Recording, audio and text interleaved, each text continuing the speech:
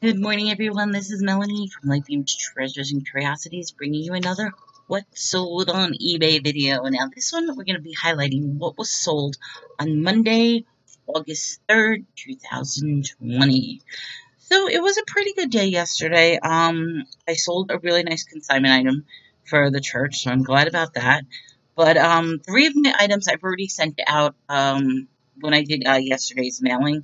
So, just to tell you what those are, it was a 2-pack VHS special Devil Hunter Yoko anime.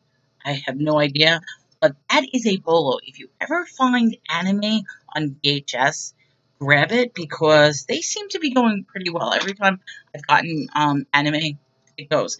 It was a 2-pack I sold for $11. Not bad. I mean, it's a small price, but if you could get it for like a really cheap price or get it for free, might as well. You can make it a little extra dollars.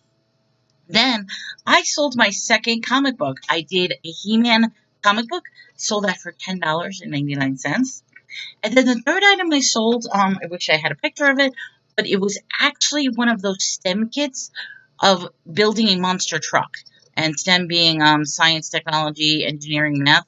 But it's a Discovery build your own kit that you can actually like remote control, and it's a monster truck. It looked really, really cool.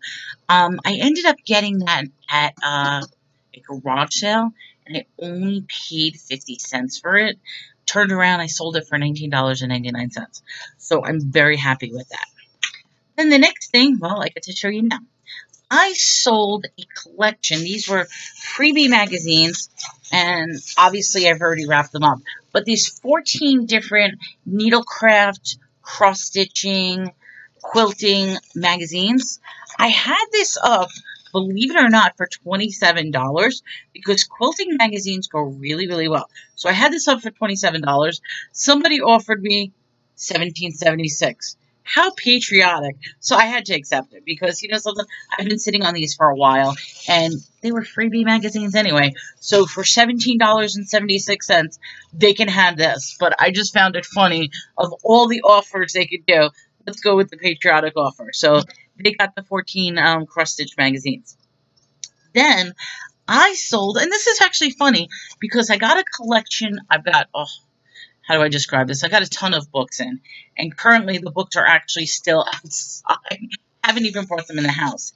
And it turns out while I was waiting to be picked up, I was outside. I'm like, you know something? Let me just start putting things on.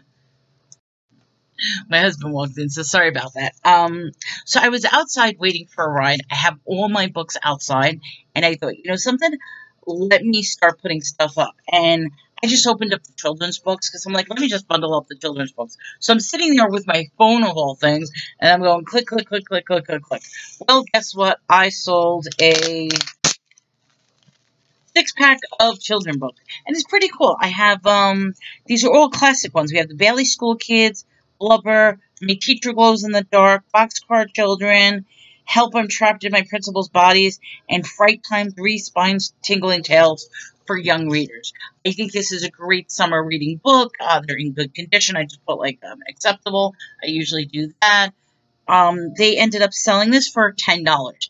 And the fact they did that is because I'm not going to get anything for these. So if I bundle them up, sell them for a great deal, shipping is only going to cost like $4. It's still a $5, $6 profit. So very happy about that. Oh, and of course, all those books were free. So that's why I do this. Then I sold very, very thin book. This is a Kung Fu Animal Power on the tiger. It's all Kung Fu using the tiger form of Kung Fu. And there's pictures. It's a how-to. There's all kinds of kanji and everything like that. Very interesting read. It's in excellent condition, but it's thin. Sold this book for $13. That is another bolo when it comes to books. Your martial art books, particularly the older versions. I spoke about this the other day when I sold the other Kung Fu book. Religious books, pagan books. Be on the lookout for them because at least they sell really quickly. So that sold for $13. Then that was it for my sales, with the exception of my consignment item. Now, I'm really happy I was able to sell this. I hope I didn't go too low. But the fact is, it would have only been sold for $1 at the church, which is, well, maybe $2. Which, I mean, I feel bad. It's like when I go through the church's stuff, and I know they're only going to put like a 50-cent price tag or a $1 price tag or what. It's like, I want to try to get them as much as I can. Well, this particular item sold for $60. And I just want to show you what it is. It is, this is a Mexican pottery. It's called Circle of Friends. It is a candle holder, and it really is beautiful. I mean, I don't know the age. I don't know the maker. There's no maker's mark. There's no nothing.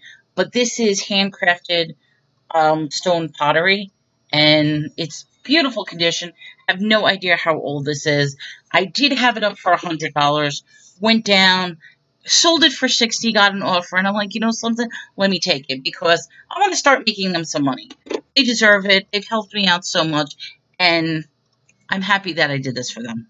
So this sold for $60. A little concerned about the weight for shipping, but I am going to wrap, and go crazy with the wrapping. And I just hope it gets there safe and sound. If not, I will definitely, I'll put extra insurance on it and make sure everything is okay. So with that, everyone, that was Monday's sale. The total was $142.74, not bad. 60 of which is going to the church. So that's going to be a total of $82.74 for me. Not bad for a Monday.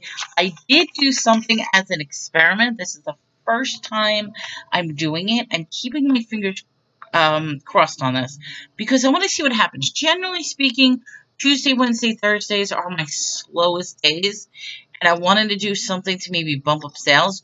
So I started a store sale yesterday, and my store sale is anything over $25. I'm giving 15% off. And hopefully that's not too much, but I was looking at my $25 things, and I'm like, yeah, it's time to do a store sale. I do notice that I'm getting a lot more traffic. Like this morning, I did get a lot more offers, but I don't want to necessarily give an offer on top of a sale item. So I'm only giving offers on items that are not part of the sale, because anything less than 25 is not getting a sale price. So I'm going to see what happens. Let's see what happens in a few days. Just did it last night. In fact, as soon as this sold, that was while, I was in the middle of typing up the offer, and this sold. So I'm actually glad that this was not part of the sale.